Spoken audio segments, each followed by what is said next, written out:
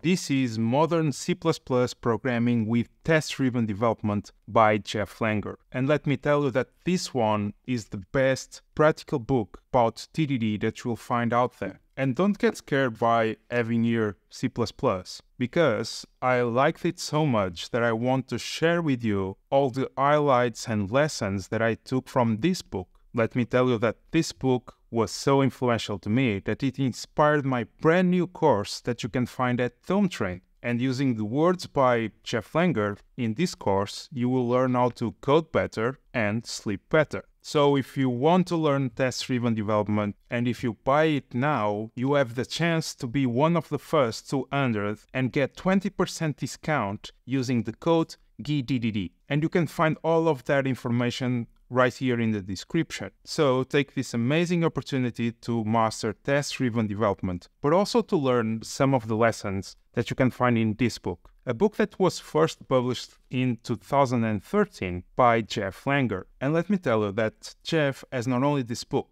but he also published another 4 books, but also he contributed to other books like the famous Clean Code book. In my opinion, this book is poorly titled. The fact that we have here C++ will throw away the interest of many possible buyers. But the reality is that you can read 90% of this book without being concerned about C++. Okay, you might need to skip 1, 2, or 3 sections because they are really specific for someone that is writing code with C++.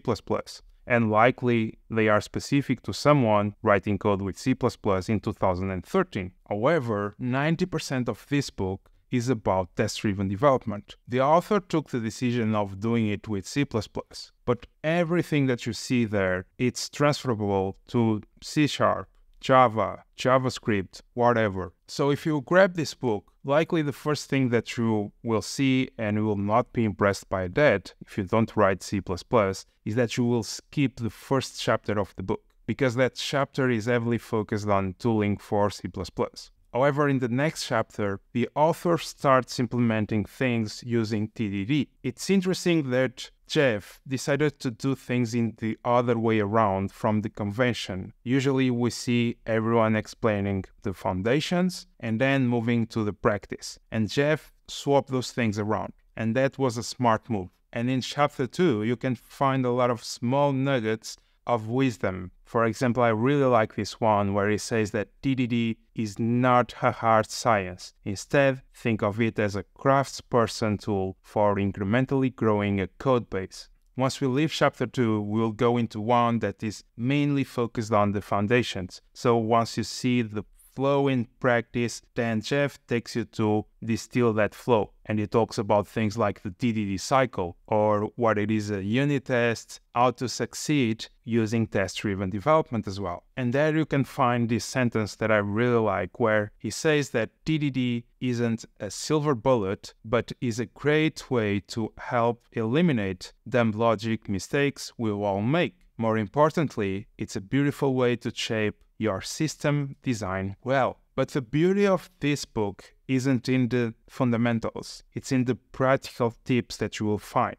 The book goes through things like how to organize your tests using classes, using test names, how to use the act, arrange, assert structure, how to write expressive assertions, or for example, how to use test doubles when working with unstable dependencies. As you know, test-driven development is heavily focused on the design part, on the code quality part. As Jeff says, the primary reason to practice TDD is to support the ability to add or change features at a sustainable, stable maintenance cost. So the book digs into the simple design practices, digs into code quality, into test quality, and how to achieve that. And one of my favorite chapters in this book is this one, the legacy challenges. And why do I really like this chapter? Because unfortunately, it's easy to find code that is not ready for testing. That's a reality. And we need to deal with that in our day-to-day. And to someone that is now learning test-driven development, it might be demotivating to face now code that can't be tested. So everything that you have learned about test-driven development might not be easy to apply. And here you will find a lot of techniques to address those scenarios. As an example, I have learned through this book a method that is the Mikado method. That is a method to drive large-scale changes safely. There's a lot of nuances about driving changes in a legacy system. As Jeff says, we should think about programming like writing. Even good writers continually rework their sentences and paragraphs to improve understanding. So I was happy when I found this chapter in the book. But the book is not only about code. There's other topics that are actionable that you can take from this book. As an example, the book goes through how to sell test-driven development, how to convince your team that is a good idea, how to convince your managers. It talks about how to practice TDD using katas. It talks about how to look at coverage, test coverage in your tests as well. As he says, the real value in knowing the coverage lies in the fact that you can know which lines of code aren't covered, so you can find where you need to have tests. And what can you expect from the way that the book is written? The book has a lot of examples. They are written with C++, that is a fact. However, I find it accessible. Even if you don't have experience with C++, like it's my case, you can read it. I have to confess that I find the main example that is driving the book a bit hard to grasp. It's too complex in my opinion. However, in some pieces of code, if you read it twice, you will understand what the code is doing.